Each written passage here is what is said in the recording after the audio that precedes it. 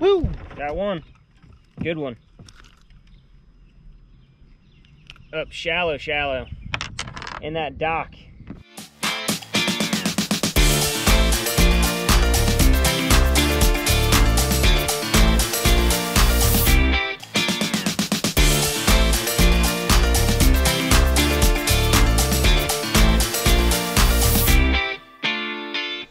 Hey guys, welcome back to the channel.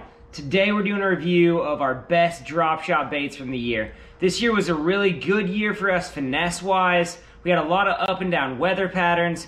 We had a lot of up and down water. And the drop shot, when you're working a lot of new water, when you're trying to get pressured fish to bite, is a great bait. So let's dive into some of these baits. I'm basing this list off of what worked for me the best this year. The first bait, by far, most productive for me is this blunt nose minnow from Berkley Power Bait Max Scent. For whatever reason, this bait absolutely gets bit in tough conditions. If you're talking early spring, late fall, winter time, cold, hot, whenever, if the fish are chasing bait fish, smaller bait fish profiles, this is an excellent bait to get bit. I've caught smallmouth on it. I've caught big largemouth on it. I've caught spotted bass. This thing flat out gets bit. Now, to go with this Max Scent, this bait fish profile, right, it looks really, really, really good nose hooked on a drop shot. And when you nose hook this bait on a drop shot, you get a minnow profile. And this minnow profile right here gets bit by just about every game fish you can imagine, right? A clear water killer. Now, if you follow bass fishing news and you follow tournament fishing, the bait of choice this year for a lot of the top guys has been the Max Scent Flatworm, right? The Flatworm looks very similar to the blunt nose minnow, but the Flatworm is 10 times harder to find. I've had 2 packs all year that I could get a hold of, right? This flat nose minnow gets bit just like the Flatworm. I've had no letdown on it. Both of these baits are phenomenal options in clear water, around smallmouth. They're going to get bit. Now, a bait that I have always trusted, Texas rigged. I haven't drop shotted a lot until this year. Early in the year, I found a lot of fish hanging out around docks, sunning themselves, getting their eggs warm, and they would not bite anything until I nose hooked a Zoom Fluke or a Guggen Dart or whatever bait you want to have that looks like this Fluke. And if you shake this in place and twitch it up and down, it looks like a bait fish up against a piling coming out of the weeds.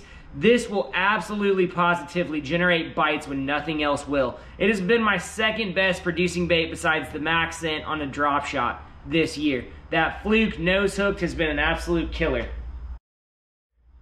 Now, my next bait is a classic bait, and it really, really, really worked for me well this year. I don't know if a lot of guys have gotten away from it, but drop shotting a Zoom Super Finesse worm.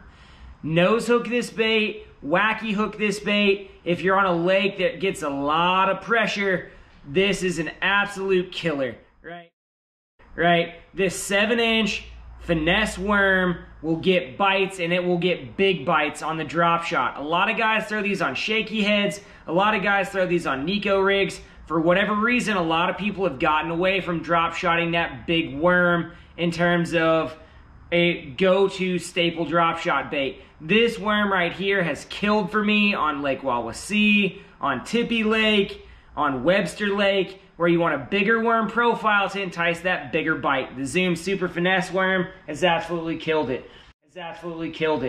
Now, our last bait here that has been a real standout this year is the Missile Baits Bomb Shot. And what the Bomb Shot is it's a bait that looks a lot like the Flatworm, except this has rib segments here in the body and a flat tail. You nose hook that bait, and what it does is this bait has an exquisite motion underwater. It looks fantastic. It also is unassuming. This bait in Watermelon Red Flake, I caught, I'm not lying, about 100 fish on a hot day on Wawasee on this bait right here. This bait flat out will catch fish, big fish, small fish, anything that swims, that Missile Bait's Bomb Shot is a fantastic thing to throw when you're looking for a different profile. Now, another bait that has worked really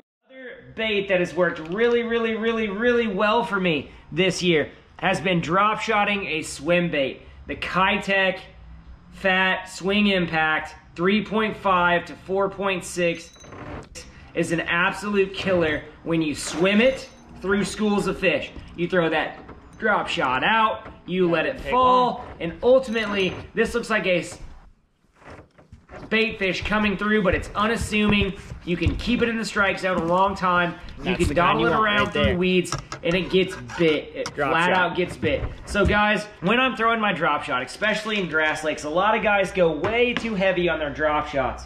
My drop shot weight of choice is a 1/4 ounce, right? I throw Woo Tungsten everything. Tungsten gives you an advantage in feeling, subtle differences in rock and shell, and tungsten flat out will get the bait down faster. Now, if I want the bait on bottom, I'm throwing a 1/4 ounce. If I want that bait to slow fall, I'll go all the way down to an 1/8 ounce tungsten. Now, I like the cylinder weight better than the teardrop in grass lakes. If I'm around a lot of rock, I like the teardrop better. But the 1/4 ounce and 1/8 ounce are my typically most used sizes. Now, if I go up to the Great Lakes, or I go to a super deep lake like a Cumberland or a Dale Hollow, where fish are hanging out deeper, I'm gonna bump up to that 1/2 ounce, right? That 1/2 ounce only gets the call if I'm fishing about 25 to 28 feet or deeper and the fish are on the bottom. Most of the time, in grass lakes and shallower lakes around here, I'm throwing that 1/4 ounce. It is a standard. It kills for me in terms of generating bites and does a fantastic job of keeping that bait in the bite zone, in that strike zone of those fish, right? If you guys haven't thrown a drop shot, you need to check it out. It's a fantastic bait to throw, a great bait to get fishing, a great bait to get beginners on fish in tough conditions. So, thanks for hanging out with us today on the channel, guys. Let us know in the comment section what baits you want us to review, what techniques you want us to go over, what lakes you want us to hit next. Thanks for hanging out today, guys. If you liked the video, give us a like and sub. We'll see you next time.